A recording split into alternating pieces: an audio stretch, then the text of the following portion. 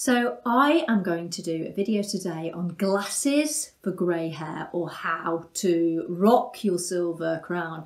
And the reason I'm doing it is because probably one of the most common questions that I get asked is, now that I'm grey, what colour glasses should I wear?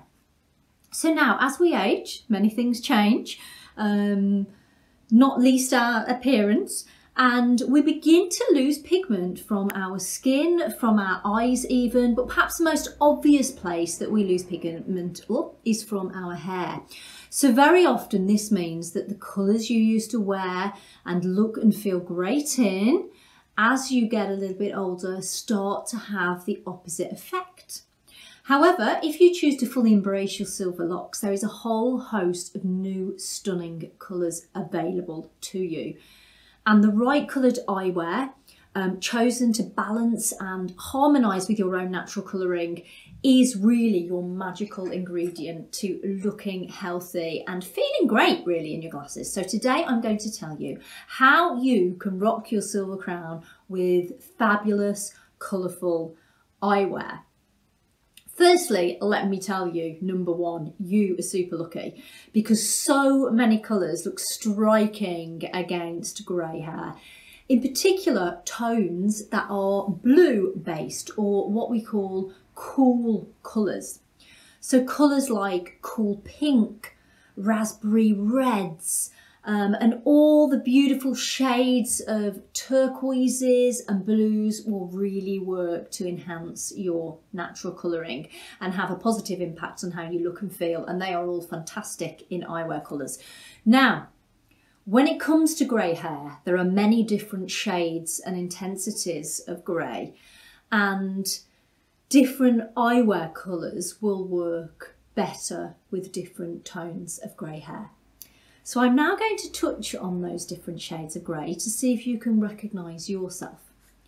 So if you're someone who has very light grey or white hair, the lighter, cooler shades such as icy violet, icy green, baby pinks, baby blues, those light aquas and light silvers will really work fabulously for you and enhance your overall appearance. So if your hair is a more intense or darker steely grey, then you can be bolder with your colour choices and contrast light and dark cool colours. For example, a striking black and white. Or if you choose a single colour, make sure it has strength, such as hot pink, royal blue, teals and bold sort of blue-based raspberry reds. If you prefer the lighter, softer, cooler colours like baby blues and things like that, then contrast those with the darker tones such as black or grey for the most flattering effect.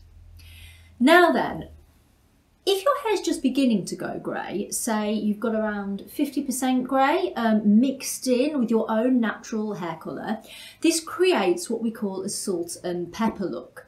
So if this is you, the softer, cooler shades such as soft fuchsia, rose, charcoal as opposed to black, and matte silver frames will work well. In fact, on the subject of matte, matte metals and matte plastics or acetate frames really help to soften a colour and will provide the most flattering effect if you've got that kind of salt and pepper look going on.